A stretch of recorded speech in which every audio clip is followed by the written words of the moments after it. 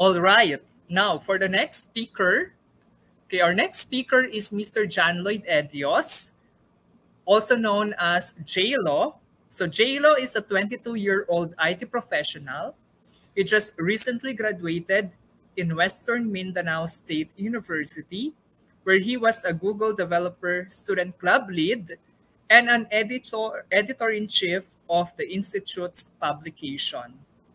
He is currently working at the comfort of his home as a full-time UI and graphic artist for a US-based marketing agency and doing freelance design projects on the side. J-Lo loves community work and has been part of GDG Zamboanga as the creative lead since 2017. Ladies and gentlemen, help me welcome the ever gorgeous J-Lo Edios. Take it away, J-Lo.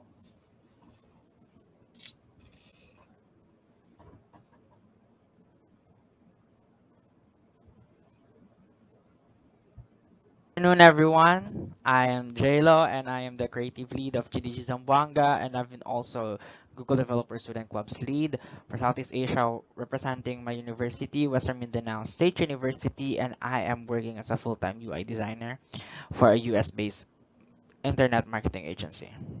And today we're talking about, well, hey, welcome to Google I/O Extended Zamboanga Peninsula. Sorry about that. And today we're talking about something very, very personal for me and something that everyone loves and something that every designer knows about. And this is material design. And let's talk about material design in 2021. What's new and what's popping. And today, I'm excited to offer you an in-depth review of Google and how are they going with material design. And I'm going to share Google's thinking on how design systems can evolve and what that means for designers and developers.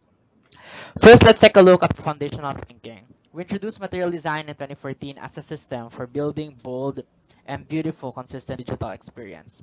It became the design foundation for Google's products, engineers, and designers, and developers all around the world. Like you have extended the system to work for you, brand, and your work for your brand, as well as launching in millions of apps. But design system can never ever stay static, nor should they. So Google continued to evolve the system, and in 2018, they launched Theming, a major update to Material. It delivered a more unified and adaptable design system theming and expanded the expressive range for brand's identity by supporting custom colors, types, and shapes. Google took the same components as they should, as they used to build their own apps and made them available as an open source libraries. And even though we missed Google with the I/O last year, they kept busy, they kept working, and they've continued to update material design with dark theme motion systems, looks, and tools, and more. So this year, Google was excited, very, very excited to share some of the latest material updates with Android 12. As you saw in Google's keynote, Android's new UI looks strikingly different.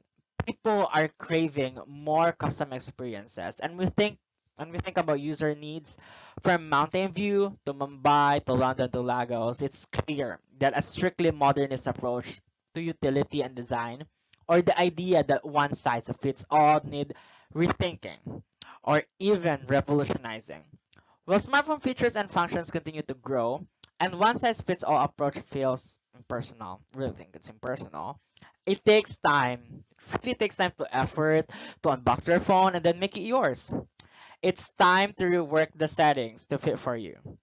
So, instead of personal devices should feel personal, with Android 12, Google is working to make these devices feel as individual as people who use them. Google set out to evolve material design to empower individual identities by enabling product expression. That areas richly varied as human behaviors, needs, and desires. Material is designing a future which devices support, not suppress. It doesn't suppress individuality.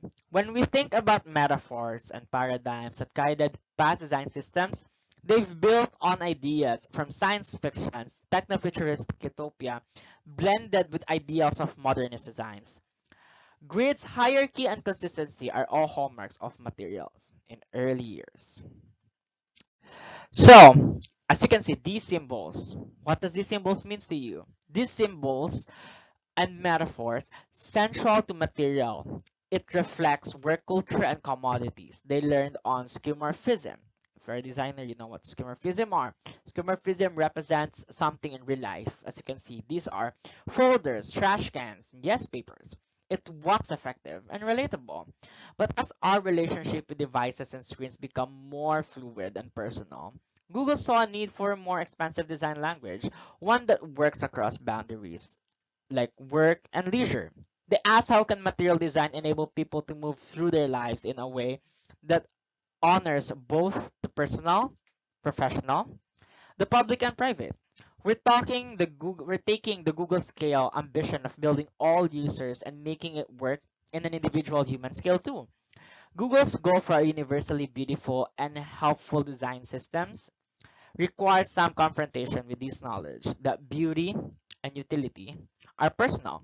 In essence, how do you evolve a standard language to work for a non-standard world? So that's the question. To get there, Google identified three guiding principles, starting with the idea of number one, comfortability. They ask how can a design system make a person feel at home with their device. And the past year challenged us, really challenged us. And until now, it challenged us in so many ways. Our need to stay connected and feel at ease with our technology is stronger than ever. Stronger than ever. So we set out to create experiences that resonate with people and their individual definitions of comfort. Secondly, and in friendly tension with comfortable, is iconoclastic. How can software exhibit the awareness to adapt and thrive through change? We saw a need to challenge familiar assumptions and conventions, and it is an opportunity to anticipate designs for emerging ecosystems, blurring the boundaries between hardware and operating systems and applications. Finally, they're spirited. Google wanted Google wanted to imbue digital development with the spirit of natural world. Organic forms that react to input are an example of how surfaces effects can enliven our everyday interactions, adding new energy and optimism. They're introducing the sense of aliveness, particularly through shape, space, light, and motion. That is the direction of Google is pursuing with material design. And that is beginning with, of course you know it, Android 12. Google wants people to be able to co-create their visual experience and design the world to find comfort and in that space dynamic. Color makes these possible, and it's a new feature that derives individualized color palettes from a person's wallpaper photo. You know what they say? You can judge a person by their wallpaper. So your photo is the starting point for more visual tuning as well. From high contrast to more neutral variations of the color extraction pattern. So here's a closer look at how an image can set the mood for the system. The system picks a color from a person's wallpaper and translates a hue into tonal ranges. A range of light and dark tones is generated from all the extracted color. This allows the same palette to work across light and high contrast themes. And with the same color slots, you can see that it is a very comforting to see that these colors came from your wallpaper. And under the hood, there are features to the color system that support the need to all users to feel comfortable and reflected in their device. With the possibilities for color now vastly greater, Google had to find a way for any color combination to also have accessible contrast. They need to ensure that all potential color pairings work, even without testing each one. So, to manage for uncertainty and some unsure things of color dynamics, the dynamic color Google introduces Google coloring, and Google used established relationship between colors based on luminosity or light levels by calculating the luminance rather than hue. So if you're a designer, you would know what's difference between luminance and hue. Hue is the variation of colors and luminance is how bright it is. And we can define which tones combine successfully. And I mean by successful is they eliminated the possibility of two low luminance colors being paired, since that contrast would be insufficient and hurt your eyes and would not make it beautiful and pleasing.